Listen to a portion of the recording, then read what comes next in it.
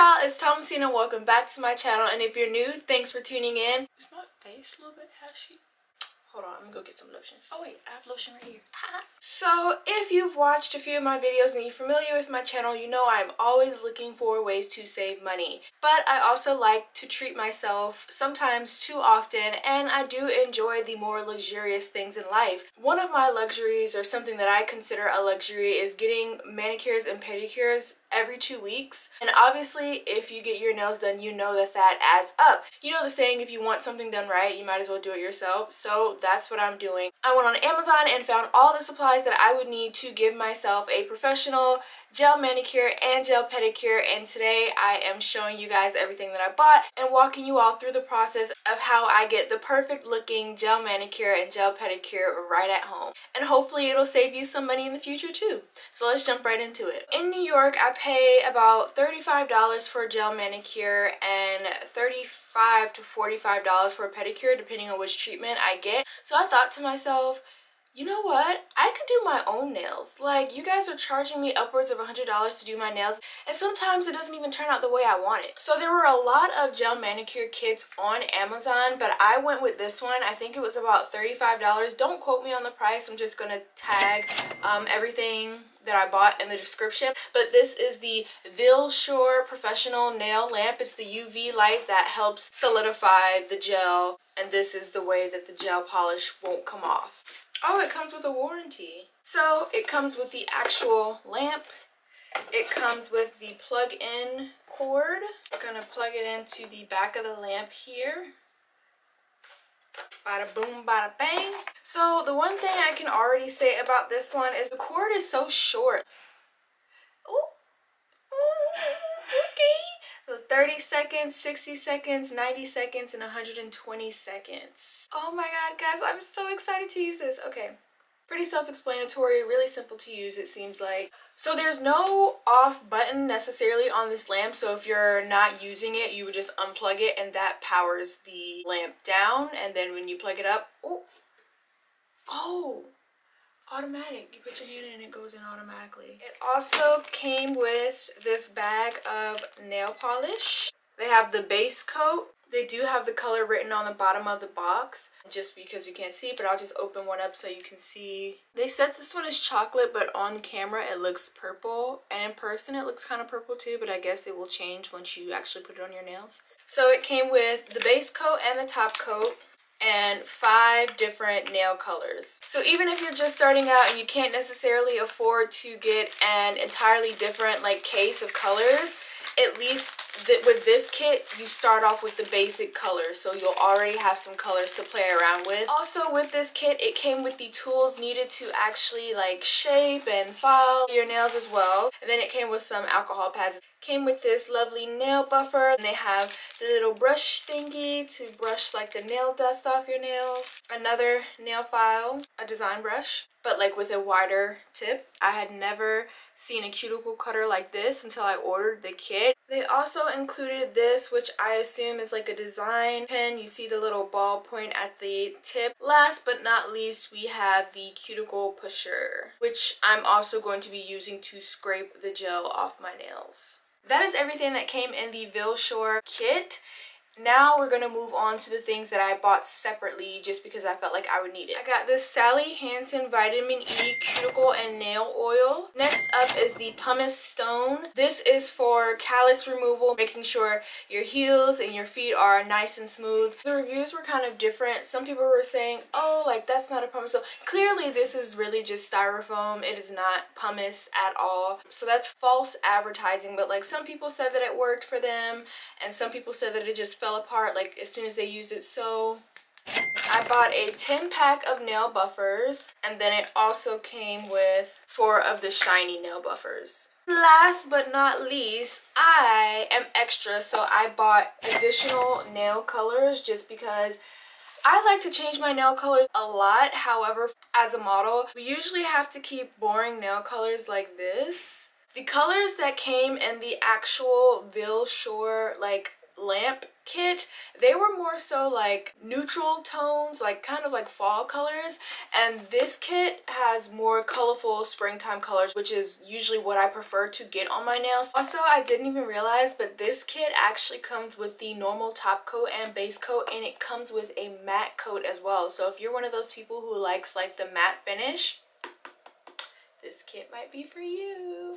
I also purchased 100% acetone. Although I already had nail polish remover, you really need 100% acetone to make sure you're really getting the gel nail polish off. Nail polish remover is not really gonna work.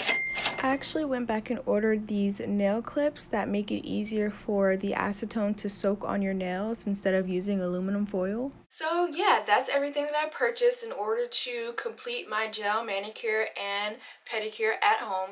Now let's get into the process of how I achieve my at-home gel manicure. I start by filing off the top shiny coat of my current gel set to allow the acetone to penetrate through when it's time to soak the gel polish off. It will make the removal process a lot easier.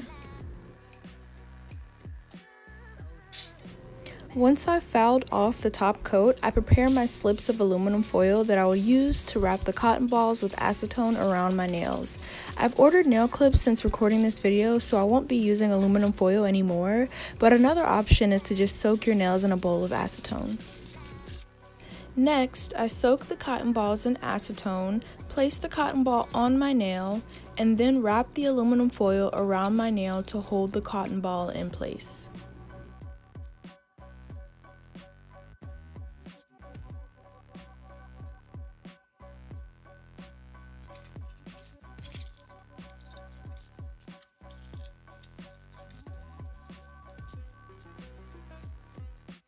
After about 10 to 15 minutes, take the foil and cotton ball off one of your nails and use the cuticle pusher to scrape your nail and see if the gel comes off easily.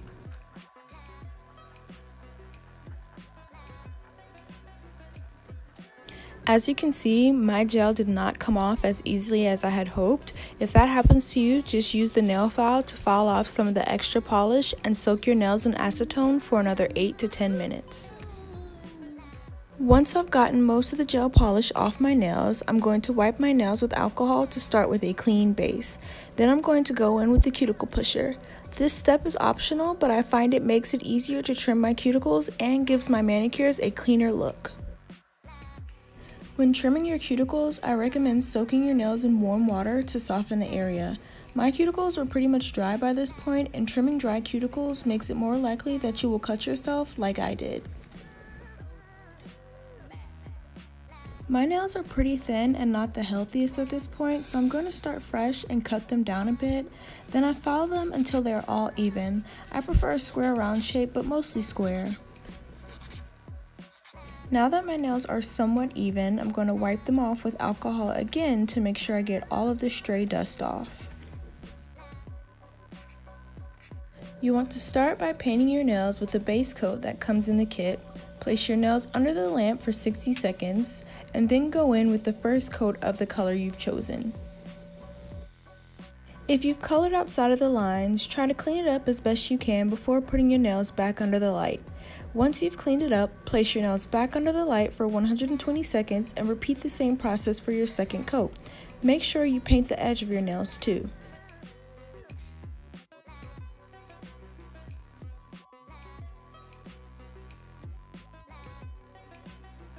And here's the finished product of my at-home pedicure. Don't even make fun of my toes. You guys, look how messy my nails look when you get really close. Like, they look so messy. Granted, this is my first time ever attempting a gel manicure, so of course it's not going to be perfect.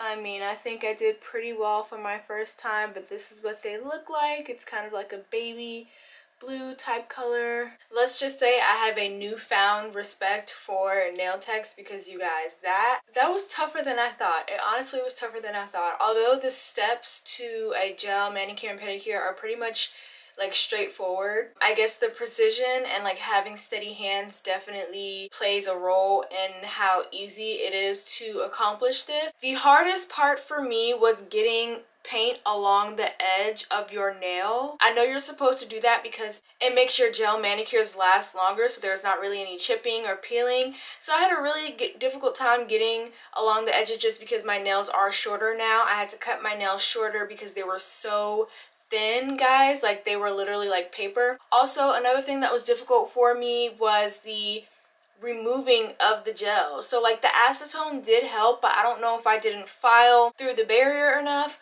or yeah, not really sure what I did wrong, but it was really hard to get that gel off. I honestly didn't even get all of it off. If you noticed in the video, there was still like some pink or like nude color left on my nail, but I painted over it so you can't see. If you guys have any tips on how to remove gel in an easier way, please comment down below, because I don't want to be like damaging my nails in the process. I don't want to have super thin nails. So yeah, that's definitely another thing that I want to improve on. But ultimately I finished. I'm pleased with the finished product. Although buying this kit and buying everything you need to do your nails saves you money, you really want to factor in the amount of time it will take you to do both your feet and your nails. This took me about 4.5 hours. Granted, attempting to film the entire process really took up a lot of my time. So I think ultimately, if I were to just do this on a regular day, it would probably take me like 1.5 to 2 hours to complete this look, which is honestly not that bad when compared to going to the nail salon. Once you factor in the time that you have to wait, if there's a wait at the nail salon before you actually get in the chair,